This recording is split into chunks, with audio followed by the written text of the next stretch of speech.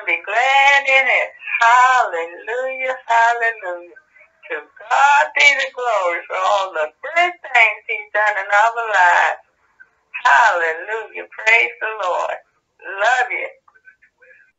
Limitation on the power. And if, as I look at Mr. Trump's behavior as a statesman or as the head of this great nation, it appears as though he really didn't understand the position that he was in. Right. It's a reality show.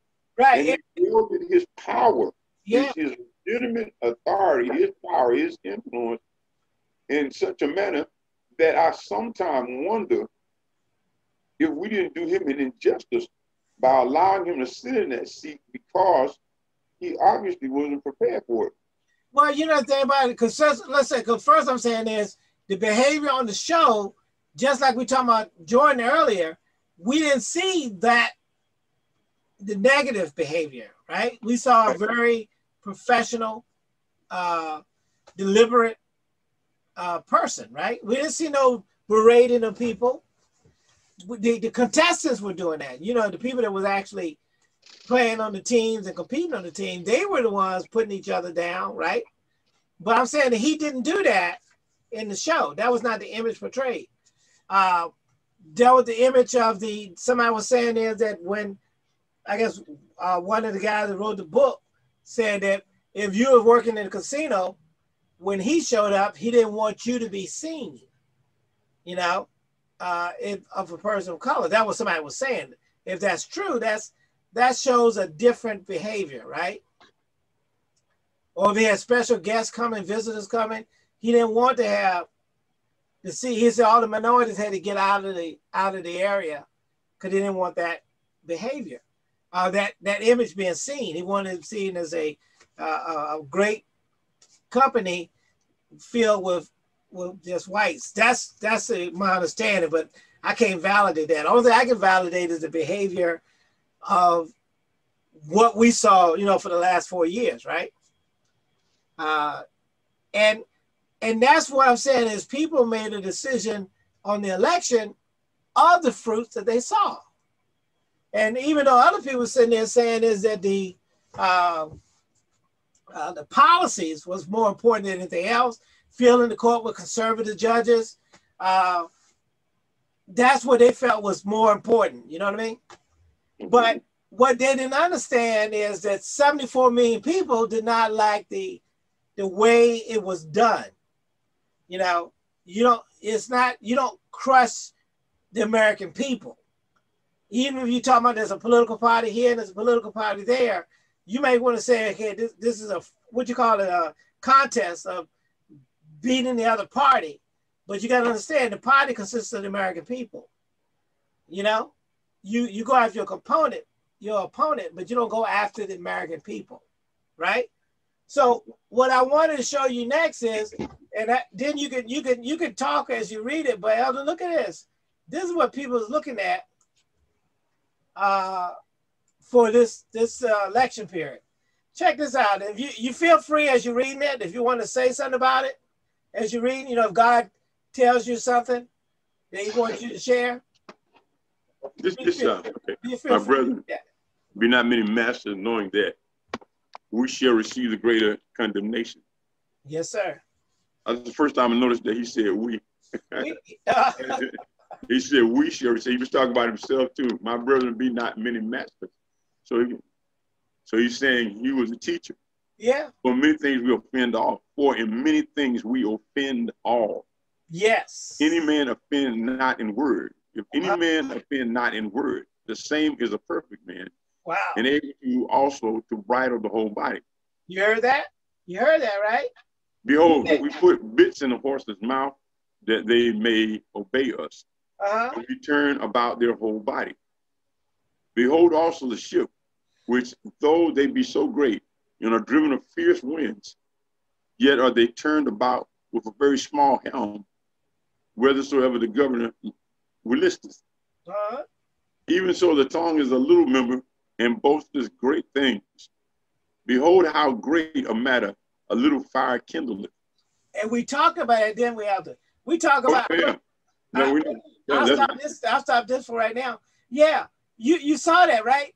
Oh yeah, we've seen that over the last 4 years. That has been the trademark of Mr. Trump. His tongue, his mouth. His mouth kindled a lot of fires in the United States, and it was kindling tremendous division. It was inciting riots. It was causing people to turn to the base of nature. Yeah. And he spoke as a barbarian to me. He spoke as a person who was really and that's just the way I perceive him. In the position that he was in, if he had been on a football team and we had played on a football team together, I probably would like playing with him because he got that kind of mentality. You know, he's like full force ahead, drop your head, run through, that kind of thing. You know, it's gonna be our way or no way at all. You know, but when you're dealing with with a democracy like the United States of America, and a society as diverse as this nation is, that kind of mentality is just that's juvenile. It's childish to even think, because you can't. It is inherent for different conflict is inherent when different races, colors, creeds, national origins come into close proximity of each other. There's a lot of misunderstandings that take place. A lot of cultural norms they clash. Cultural norms have tendency to clash sometimes. And if you don't have that awareness as a leader or ruler or statesman or the head of a nation, you use your tongue like that. I know. One people against another people. And that's almost like that is exactly like coming into your household and starting a fight. Exactly. It's like, who wants to step in your house and put you, okay, but this is my son, you go over in that corner, and daughter, you come out there, and y'all come out and meet in the middle of the floor. And whoever wins, that's who wins. Yeah, right. What's wrong with this guy? And I think, for me, that was probably the greatest, I guess, burr in my saddle. You know, it's like I could not embrace the fact that he so willfully pitted the people of the United States of America against each other. That was kind of like, wow. Right, and what you did was you elevated, I like your analogy using sports, right? Let's say football or basketball or whatever. Even Michael Jordan did not look at the fans, you know, like they go to another city, right? I'm going to LA. I'm going to play against LA. He did not look at the fans in the stands as the people that he wanted to crush, right? It was just the team, the opposing team. Yeah.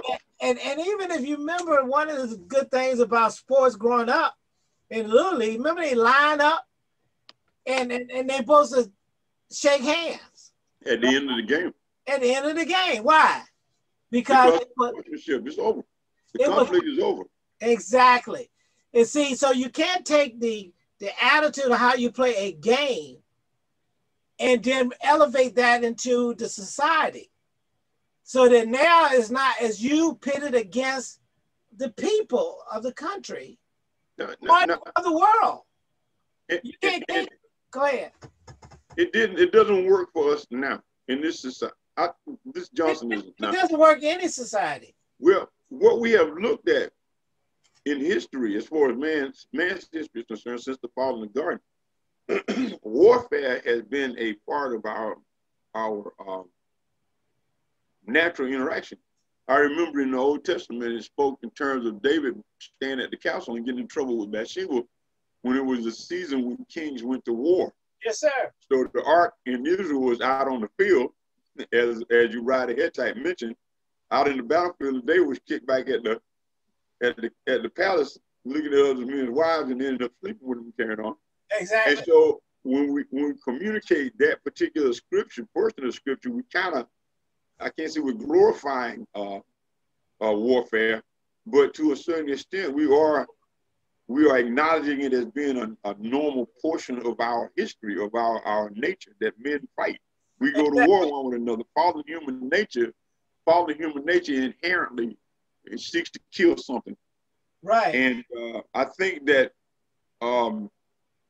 as we've grown, even as a secular, or even as not a member of the kingdom of God, not being born again, but we were born into this this secular environment, to this world system, some of us elevate to the point that we realize that uncontrolled conflict is more detrimental than it is positive.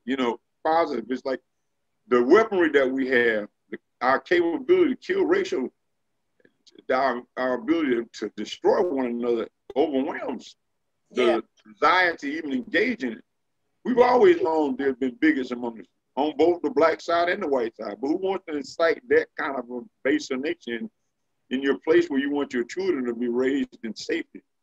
Exactly. So I was a lot confused by that. And it really did seem to me that in that regard, he was a kid. He was like a child with a gun. He really reminded me of a kid, like a 2-year-old with a 357 or something, if he can get it up. You don't want to give a child that kind of power because he doesn't know what to do with it. And he either destroy himself or somebody else. And so in reference to the scripture, when it talks about his tongue and the fires that it kindled, God, man, it was a perfect illustration of that. He is the poster child for that scripture. Woo! And we're not trying to be judgmental. We're just going by the fruits of what we saw. That's exactly what happened to me. No, I'm not trying to judge him. Yeah, it's a danger. It's a danger what's coming out of our mouth. In other words, that's what they're talking about. In other words, we created, to me, a society where we made the whole society in a game. And because the whole society is in the game, now the rules of being on the field was applying. You know what I mean? Yes. Where people could feel free. Okay, I'm supposed to crush my opponent. That's what the rules of the game is on a field, on a baseball, basketball, football, tennis. You want to crush your opponent. Because that's where you win. But that's only supposed to stay within that's a game, right? And that's why they call it a baseball field, football field. But in society, that cannot be a game like that. And unfortunately, I think a lot of people think that it is. I think so. I agree. Not in a society like ours. In David's time, warfare was a norm, and the weaponry, I think, wasn't as devastating as we have here. The ability to annihilate each other wasn't as great. I mean, there's just so many people you can kill at once with a sword, I guess, unless you like, well, who was it? The one that killed 1,000 men with a jawbone up an ass? Right. Most of us can't do that. And I think that's what on point, because if you remember, in politics, let's talk about politics. That's why you have debates, and that's why they even have rules in the debate, right? These are two opponents that come together, and they will debate their position and why they should be the best person for the office. But that stays within that competition is with those two opponents. You can have it, but not with the what you call the audience, is my point. I think that if we look at it, we still are involved in conflict, and will be. We've just begun. We thank God that we survived what's happening with Mr. Trump as a nation, because we didn't go fist to cuff. We didn't meet in the middle of speaking, start shooting each other down. But we will continue this conflict through rhetoric. And I think that words are literally the weapons of a civilized people. That's what it is. You know, we have to be able to communicate our differences in a non-lethal, I can't say non-threatening, because whenever my ideology is brought up the question, I'm threatened, I feel threatened. But I shouldn't feel threatened to the point where I don't want to survive the conflict. Exactly. And I think that is the place where he was willing in so many places to bring the nation. I recall when he said that we were in a war with COVID. And that all of us, he looked at as the American people as being a part of that warfare. All Americans were now, in a sense, military members. Yeah. And when he did that, he begin to equate the civilian population to those of us who actually suited up to go to warfare. Right. Now, that was unfair to the people who didn't want to be a part of that. The one thing that helped me with this one, Dad, when we put those suits on, yes, sir, we agreed to risking our lives to protect the interests of this nation. Yes, sir. We volunteered to do that. Right. These people were brought into a warfare with a disease, and they were put at risk and encouraged to risk their lives to further what agenda. And the only one I could receive in this case was the economy. Yeah, that's what people are looking at, right? He was willing to sacrifice human lives. Yeah. Because we were at warfare with the disease to further the economy. So there was the balance that he was trying to achieve, and saying that we can lose, like we said in the military, we're going to lose a few, but we're going to win this fight. You know what I'm saying? And I think sacrifice, but we're going to fight. And he did that to the innocents in the United States of America. The babies and older people and I mean, people that had no earthly idea of what was really going on. He kind of put them in situations where their lives were being threatened unnecessarily. So. Right, and the people, you know, Biden was very effective saying is that missing person at the table. You know what I mean? Yes. That missing person in your home. Yes. That those numbers represent somebody not being at the table at somebody's home, not being in their company anymore. It represents a subtraction, and you're seeing this in some cases. Some people lost almost a whole family. Yeah, you know, I mean that was not a joke, and that had to be taken seriously because, like I said again, what you do on a basketball court, a football court, is not what you do in a community or society. We cannot be divisive. The Bible said a house divided cannot stand. Exactly. Right? Let's read the other part of that for people to see the issue with that. Because James was a real good It's a real good chapter. I'm gonna change. I gotta change the slide. 1 second. I gotta go to the next one. Go ahead, sir. And the tongue is a fire, a world of iniquity. So is the tongue among our members, that it defileth the whole body and set it on fire the course of nature. And it is set on fire of hell. Woo! Amen. Amen. It's speaking for itself, ain't it? Amen, man. For every kind of beast and of bird and of serpent and of things in the sea is tamed and has been tamed of mankind. But the tongue can no man tame. It is an unruly evil, deadly poison. Full of deadly poison. I don't know what inspired you to bring this at this time, but it was definitely a timely message. You see? It's definitely a timely message. Bless sweet God, even the Father, and there was cursed we men which are made after the similitude of God. Out of the same mouth proceeded blessings and cursings. And brethren, these things ought not so to be. Oh, we might need to talk about that for a second, don't we? Because I think people didn't understand. What's the problem? These things not ought to be. Amen. Put that light back on so we can see anyway. You can see you looking dark in the shadow on that screen. The light is on. I'm not sure why that is flickering like that.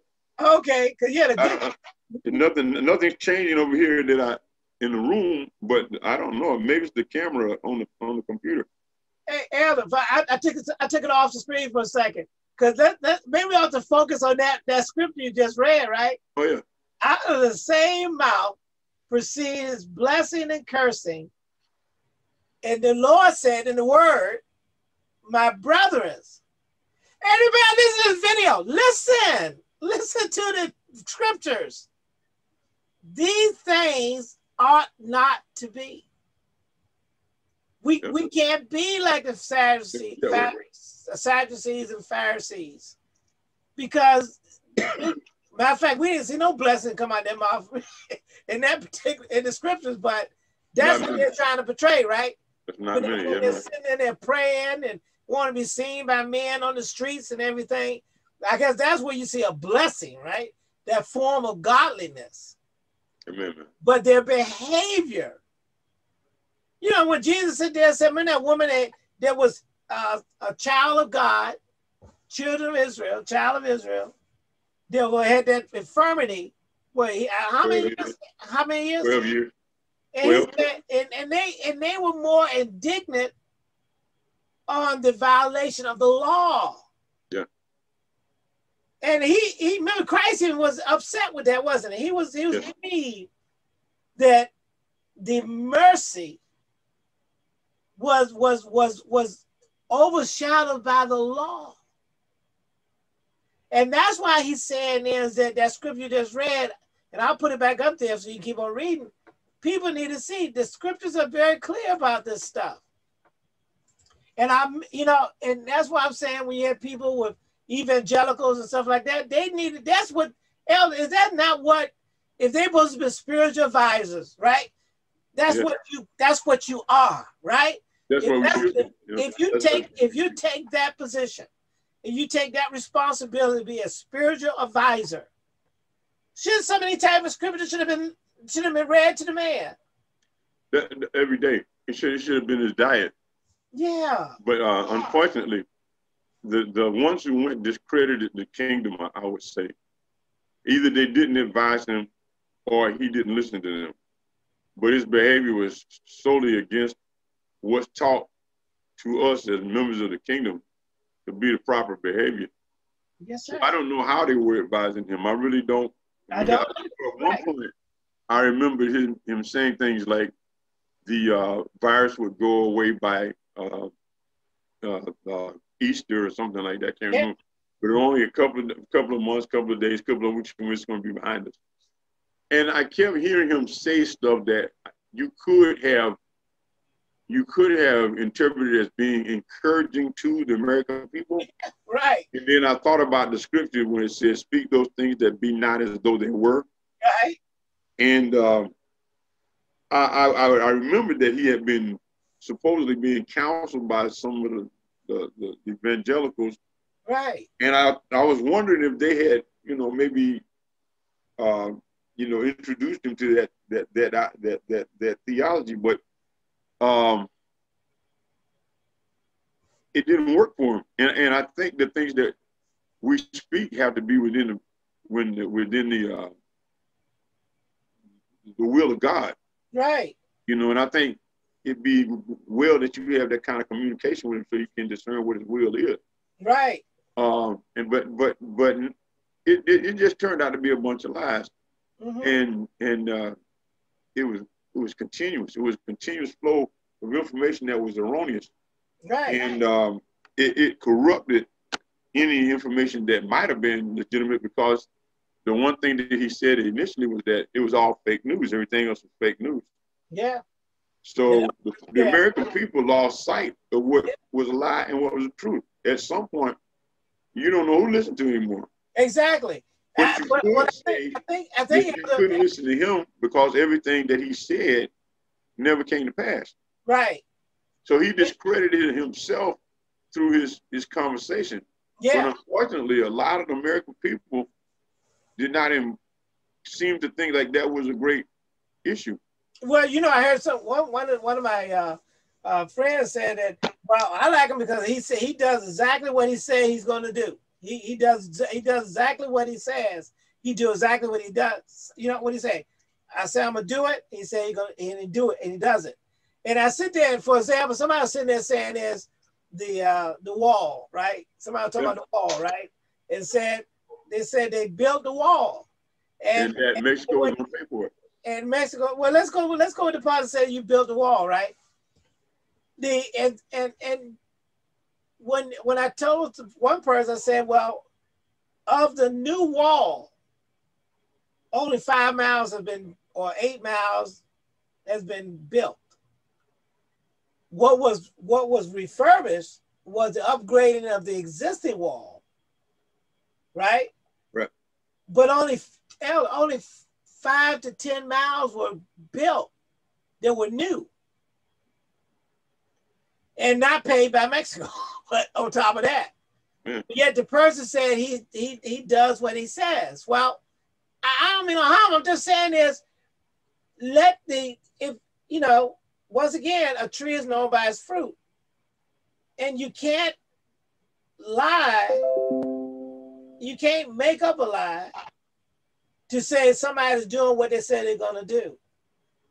And I think that you remember there's a scripture that talked about when that God would send to the nation great illusion that they would believe the lie. Yeah. It talks about the Lord says, and if our gospel be hid, who is hid from the law, those who have had their mind blinded by the God of this world. Yeah. So it's as though with Mr. Trump, there came a spirit of deception that was extremely influential. Now this Johnsonism, I might be just told off on left field in this. There was one or two things that were either happening. The country itself has gotten so accustomed to lies that it doesn't really think that that's a big issue. And I think about advertising. We're subjected to false advertising every day. Right. Toothpaste will make your teeth brighter, and the girls come, and this is good for your hair, and this is diet food, and this here is good for you, and so forth and so on. And all of it's a bunch of lies. We think about the founding of the nation itself, and just with the Native Americans. Woo! The treaties that were actually, established with these people, and how many of them were actually kept. And of course, with my studies in history, not one. Wow. The treaty that was signed with the Native Americans was broken. And so the country itself, maybe the foundation of it is been lies. Yeah. And there are lies that are told even now and propagated, half-truths, mistruths. I mean, it's just a lot of lies in our nation. And our nation is embracing that. And I was wondering if that is what we saw manifested in Mr. Trump, who's obviously his reporting of the events was erroneous, but people nonetheless embraced him as a person worthy to maintain their leadership. Well, let me throw something at you. And let's leave his name out for I can record this better and I can edit it. Okay. I mean, we put it out. We can let's refer to. You can say the president or you right. know, you talking more in general, so we can use that. Because even what I just said is going to be edited out, right? But I think we'll use what we did so far. But as we move forward, let's keep the names out as we could, if possible. But Elder, one of the things is that you was hitting on something that we definitely should put out is the Charlottesville situation was an example, and you got to remember what it was all about. It was pulling down statues of a lie, right? It was. I don't mean no harm, people. You can't glorify rebels and say that that's our tradition, that's our heritage. If you're going to do it, you got to tell them what they were. These were rebels who was stand up for a cause that impacted a group of people. You know what I mean? The states' rights, right? It was all about state rights, but rights to do what? Right to enslave millions of people.